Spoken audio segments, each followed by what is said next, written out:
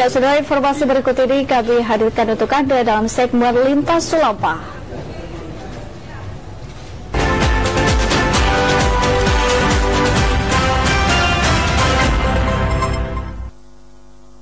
Saudara, akibat sering pergi tanpa arah, seorang nenek parubaya di Lembang Tagari, Talung Lipu dibuatkan rumah khusus oleh anaknya agar tak keluyuran di jalan.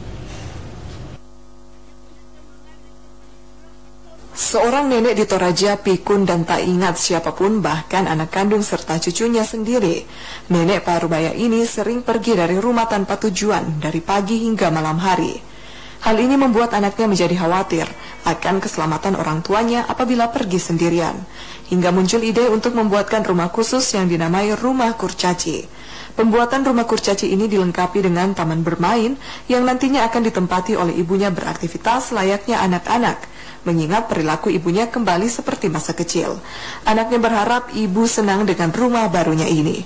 Dari Toraja Utara, Andi Malarangeng melaporkan.